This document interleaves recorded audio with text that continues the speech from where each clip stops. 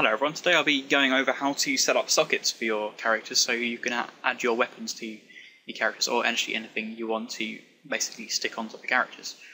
So for this tutorial I'm going to be using the UT3 mail, which you can find if you just go to UT3 and then characters. You just click characters and then up here filter by skeletal meshes. You can open the Iron Guard mail A. As you can see, by default he's just got nothing on him. If we go to Mesh Socket Manager, you can see the sockets that are currently on, which are just attached to the bone. So, like the weapon point is attached to a B right weapon, which is a bone that we set up on the actual mesh, which we'd have to look at in 3ds Max. I do actually believe there's a way to look at it in this. There it is, show skeleton.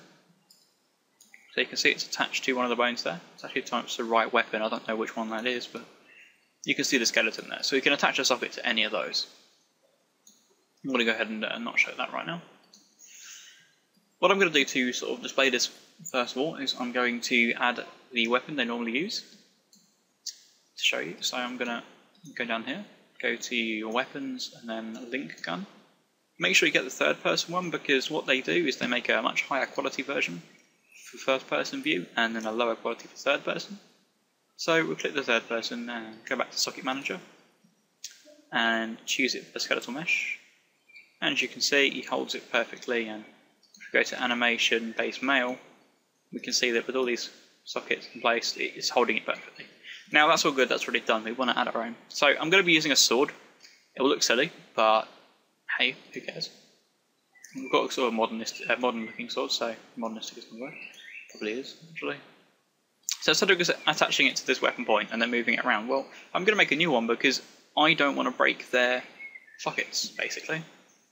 Now, they basically made the sockets and then made their animations around the weapons. Now, obviously I can't do that because this is not my character. I don't have access to this. So I'm going to make a new socket. Now, one thing I will note, I'm going to put it in the left hand. So the dual weapon point I found is in the B left weapon bone. So we're going to definitely make sure to put it on that bone. So I'm going to go ahead and clear out that preview for that point. And I make a new socket. So now we choose our bone. So left weapon. I'm going to call it sword. And there we go, we've got sword there. Now, as you can see, it's been put right there as well. So I'm going to add it as the preview mesh. And then we can move this to, I've got another screen, so I'll just put it over there. And we can do all the editing inside of this. Now, I want him to hold the sword as a sort of a rifle thing. So I know it's in the wrong hand, but like, let's find like crouching forward with a rifle. Obviously, you'd never use a sword for a rifle, but hey ho, doesn't matter. Not for this anyway. Okay, so sort of put it in place. It's really nice and easy, simple to use. That's good. And then it's as simple as this, because I'm going to close that out.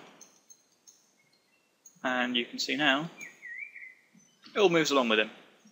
So obviously there's no like sword slash animations with this character, and unfortunately, I don't have the ability to change these.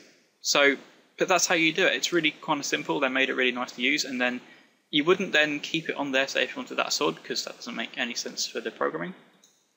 So what you do is you go to your socket you made and you clear it out. Now there's nothing there anymore, but the programmer can then say, well, when you pick up this weapon, assign that mesh to this socket. And instead of then having to put in the, like Half-Life, if you've ever done modding for Half-Life, where if you make a weapon you have to put in all the values sort of in the code of where it goes. It's kind of like doing it for a user interface, but when he says, okay, I want to draw this weapon on this socket, it will already be in the right positions and attach the bone and everything. So it really cuts a big workload out, and it's really, really easy to do. So there you go, it's a really simple way to do that. And also you can use anything you'd like with that as well. So as long as you just stick a bone in it on max or minor, it doesn't matter where it is because you can move the socket around and save it as a skeletal mesh. It will be absolutely fine to use. You can use static meshes, but skeletal meshes sort of, if you want to mess around with them as well, it works nicer. Especially if you want to make them do stuff like animate.